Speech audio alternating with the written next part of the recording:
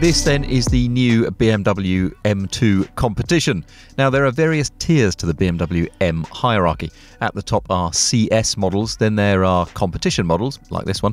Then come regular high-performance M cars, such as the regular M2 and M5. And then finally there are M performance cars, so anything with an M prefix, like say an M550D X-Drive Touring. This then is the M2 Competition, so it is a more hardcore version of the regular M2, which is a car we already like and is already relatively hardcore. It's kind of old school but not old-fashioned, if you like. This one is a manual, which is cool too, so the M2 Competition is shaping up like a good car, isn't it? I mean, it's relatively compact, so it's the right size, it has the right engine, it's got the right weight balance.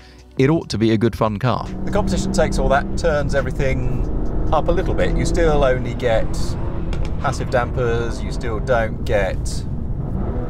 you get throttle bit. You don't get carbon ceramic discs, but you can uprate the brakes. This one has it. And I've just sat in it, so you're learning as I do. At a place called Ascari, which is in Spain, not far from Malaga. It's a long circuit. It's not a racetrack per se, it's somebody's sort of personal handling circuit, if you like. Alright, first thing I can tell you is it feels louder than the regular M2. It sounds really nice actually thus far. So the M2 Competition gets a bit less soundproofing, a bit more power, gets a strut brace at the front. Suspension isn't vastly different. I'll go into detail on that in a minute out on the road, I think. But the upshot is that it is a more hardcore version of the regular M2. The steering's more precise, you get more back straight away. Changes direction better. Wow, it changes direction really nicely. It's got an M differential that hooks up.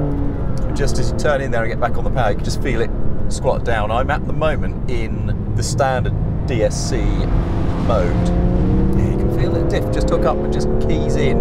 Standard M2 is good. This is really, really nice. Still plenty of torque. It's got a turbocharged 6-cylinder engine that produces a decent amount of torque from low rev, so you don't need to be totally up it all the time. You don't need to rev it all the way to the other side of 7, I don't think. Just feel the traction control slipping in, but even though this is in the standard mode, it's not too nannying, it's not too in your face.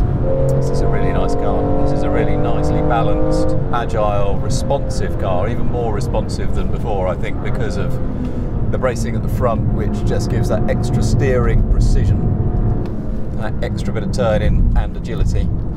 The key competitor, I think, for the M2 has always been Porsche's 718 Cayman, and the 718 Cayman always did keener things. That mid-engine balance means that it's quicker to respond to turn-in. The fact that the weight is closer to the middle meant that it was more agile, and even though you could slide the M2, I think, probably more easily, the 718 just has that better sports car thing about it. This sets out to redress some of that balance, I think, and really does it, as far as I can tell, really expertly. Just a tiny bit of understeer there.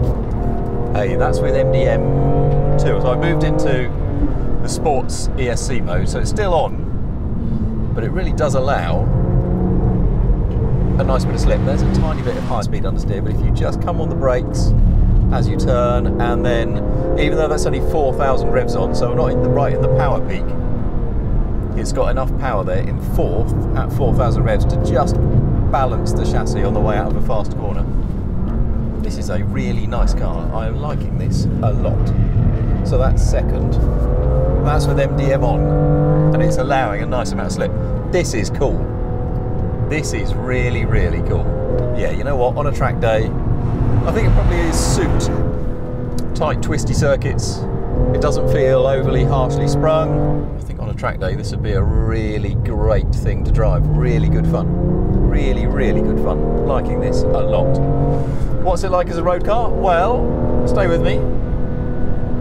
I'll run you through some technical details and then we'll head out onto the road and find out what it is like as a road going car. What changes then between the M2 and the M2 Competition? Well, the big news is the new engine. Previously, the M2 had a single turbocharged straight 6, which the M2 now replaces with the engine effectively from the M3 and M4. It has 2 turbos instead of 1, albeit here it's detuned to 404 horsepower rather than the M4's 425. There are bigger brakes too, and a new exhaust. It has electronically controlled flaps for a bit more noise. But I think the biggest difference in the way the M2 Competition drives will come from the chassis changes. There is a wishbone-shaped engine bay brace. The M4 has one of these too. And there's retuned steering map, plus rose jointing in the rear suspension. The stability control has been recalibrated, and new spring and damper settings finish the job. BMW says of improving response and on-limit handling. What it means for the ride, we'll find out. Other changes are limited to improve the cooling, which adds little weight, plus there is new wheels, optional seats and different door mirrors, but the general goodness of the M2 remains intact. So what does all that translate to as a road car? Well, the ride is still relatively pliant. There is an extra amount of steering feel and response and feedback to it. It's really precise now, really nicely precise actually, whereas some M cars, when they arrive, they have steering that is accurate enough but a little bit woolly around the edges. This feels really absolutely tip-top. You point, it goes. And there is also, because of the changes to the rear, there is also a little bit more accuracy from the way the rear follows the front as well. So although there is some bump absorption and everything else, it just steers with a keenness that was not there before. It makes the car feel lighter, and the engine's extra zing is really welcome too. It makes it, it's a real part of the immersive experience now, that engine note. It's a great engine note, to be fair. It's so smooth. The stability control is not too disruptive. Even on the road though, you pop it into the MDM, which is the kind of half-off mode. It just allows a little bit more slip before it gets involved. That just liberates some of the handling characteristics on the right corner, where you can see for miles, and you've just, a slow one, a slowish corner with a nice exit, it just helps you straighten it a bit on exit. It's just a really good car to drive this. A really good car to drive this. So that's the question, isn't it? Ultimately, how good is it? Because the last one had a better engine, the current M2, which this competition effectively replaces, because there's no reason why you'd have a regular M2 when the competition is this good. So what are the changes that felt so good on track translate to on the road?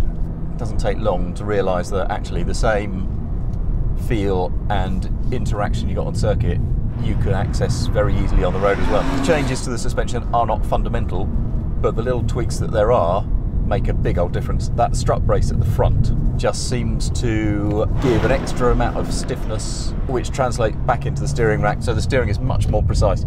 This one is a manual. You can get a twin clutch, but I think the manual is a nicer car for this kind of old school sports hatch, sports coupe, where you don't have adaptive suspension, you don't have carbon ceramic brakes. It's just a very straightforward front engine rear drive sports car, and that engine has really liberated a bit of extra verve from it as well.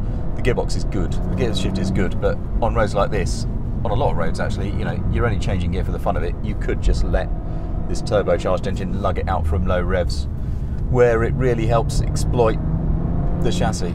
And that is where we are. I guess the first generation M2, it had an engine that was better than a Cayman, handling that was not quite as good, and I think the Cayman remained the better sports car. This time around, the engine has gone up yet another notch, so the engine is better again than the 4-cylinder in the Porsche, and the handling and the response and the feel and the goodness, all of those bits that make your fingers tingle when you're going along the right road, I think now is pretty much there. It's got to be really close to the Porsche. I'd love to try the two back to back. It's got to be pretty much there. I think this is now then the best mid-range sports car you can buy.